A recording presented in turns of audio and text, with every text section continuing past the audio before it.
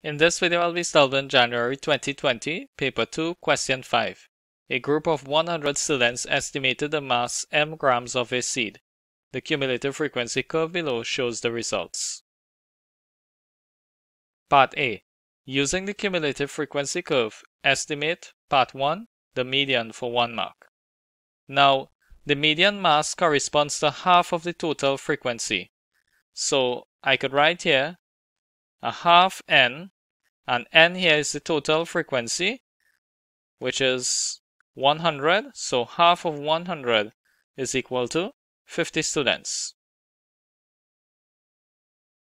Now, I'm going to go to the cumulative frequency curve here, and we will use here graphical interpolation. So we go here to 50 students on the y-axis, move across to the cumulative frequency curve, and read off here the corresponding value on the x-axis. So the median mass here is 3.2 grams. So I could write here Q2, which is the symbol for median, is equal to 3.2 grams. Part 2. Estimate the upper quartile for 1 mark. Now the upper quartile mass corresponds to 3/4 of the total frequency. So I'll write here 3/4 n. This is equal to 3/4 multiplied by the total frequency of 100, which is equal to 75 students. Now, I will go to the cumulative frequency curve and use graphical interpolation to find the upper quartile mass. So, at 75 students on the y-axis, we go across here to the cumulative frequency curve, and we draw a line straight down to the x-axis and find the corresponding mass. So, the upper quartile mass, Q3, here is 4.3 grams. So, Q3 is equal to 4.3 grams. Part 3. Estimate the semi-interquartile range for 2 marks. Now, the semi-interquartile range, SI, QR, is equal to Q3 minus Q1 all over 2, where Q1 is the mass that corresponds to 1/4 of the total frequency. Now I have here Q3 already, so I just need to find Q1. So I could write here that 1/4 n is equal to 1/4 of 100, which is equal to 25 students. Now I will use the cumulative frequency curve to estimate Q1 using graphical interpolation.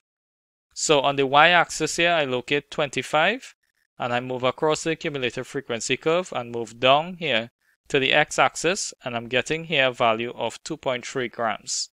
So I could write here that Q1 is equal to 2.3 grams. So now I could calculate here the semi-interquartile range. So SI QR is equal to Q3 minus Q1 all over 2, which is equal to 4.3 minus 2.3 all over 2. This is equal to 2 over 2, which is equal to 1. So therefore, the semi-interquartile range is equal to 1 gram. Part 4. The number of students whose estimate is 2.8 grams or less for 1 mark. So I'll go to the cumulative frequency curve here and locate 2.8 grams on the x-axis and use graphical interpolation to find the corresponding cumulative frequency. So we go up here to the cumulative frequency curve and go across here to the y-axis to find the corresponding y value, which is 38 students. So the number of students whose estimate is 2.8 grams or less is 38 students.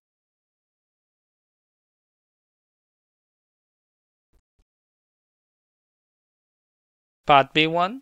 Use the cumulative frequency curve given to complete the frequency table below for 2 marks. So I will use the cumulative frequency curve to determine the number of students that estimated a mass of no more than 4 grams and no more than 6 grams. So for no more than 4 grams, I will go to the graph of the cumulative frequency curve, locate 4 grams on the x-axis, draw a straight line up to the cumulative frequency curve, then straight over to the y-axis, and I'm getting here a cumulative frequency of 70 students. So this will be here 70 minus the previous cumulative frequency, which is 20, and I'm getting 50 students for this class interval. Next, for no more than 6 grams, I'm going to repeat the procedure here. So on the x-axis of the graph of the cumulative frequency curve, we locate 6 grams, we draw a straight line up to the cumulative frequency curve, then straight across to the y-axis. I'm getting here a cumulative frequency of 93 students.